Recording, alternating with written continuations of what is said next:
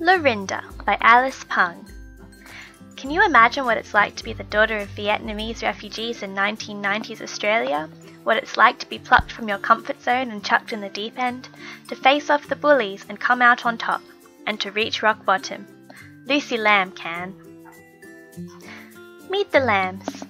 Lucy is an average kid. She has a mum, a dad and a baby brother.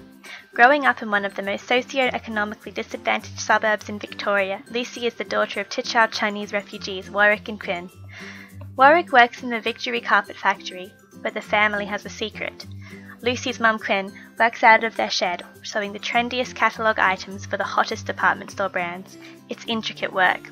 It's illegal work, but the family needs to save to build for a more comfortable life. When Lucy was young, Warwick and Quinn led the Sino-Vietnamese conflict and came to Australia by crowded boat to find safety for their little family. Along the way, their boat was besieged by pirates. One man lost his life that day, but the Lambs managed to survive and settled down in Australia. Lucy goes to Christ Our Saviour School. It's a small school and the kids are a bit rough, but Lucy is happy there. She has friends and the teachers are nice. Lucy is one of the smartest kids in Year 10, so her parents encourage her to sit the entrance exam to a more prestigious school. She writes the best essay, and out of all the other 300 applicants, she wins the inaugural Equal Access Scholarship to Laurinda Ladies College. Laurinda is an elite school for the wealthy and privileged, and Lucy feels she doesn't fit in. Amber, Chelsea and Brodie, the cabinet, are the meanest girls in school. They're also the favourites of the school principal, Mrs. Gray, or the Growler as the girls call her. From snarky comments to cruel pranks on teachers, the cabinet rules the school, and they get away with it.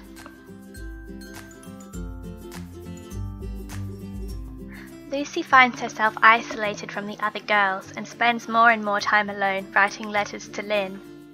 But who is Lynn, and what does she mean to Lucy? The cabinet turns the other girls against Lucy, and she is outcasted, picked on and alone. The Growler pushes Lucy more than ever, and her academic and social worlds start to collapse.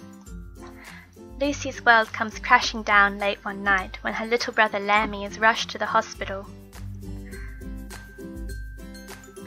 Lucy struggles to deal with her brother's brush with death. The bullying becomes too much for Lucy, and her emotional and mental health take a huge toll. Lucy stops attending school. Laurinda, by award-winning novelist Alice Pung, is an adolescent exploration into racial biases, schoolyard politics, growing up, and staying true to your identity in an elitist world. Will Lucy Lamb be able to overcome her fears and face up to her bullies? Only you have the power to find out.